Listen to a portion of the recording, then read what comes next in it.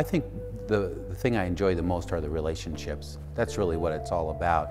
The chance to meet other leaders in the community and people that I probably would never have a chance to meet otherwise. The programs are always outstanding and it's a chance to see folks and say hi. But I think the real value add is in the roundtable, where I get to sit with 14 or 15 other CEOs, many of whom are often going through the very same issues I am. We have a chance to sit and talk and share problems, and I can hear from their experiences and apply those experiences to what I'm dealing with. I recently just restructured my organization based upon the feedback I got from my fellow roundtable members.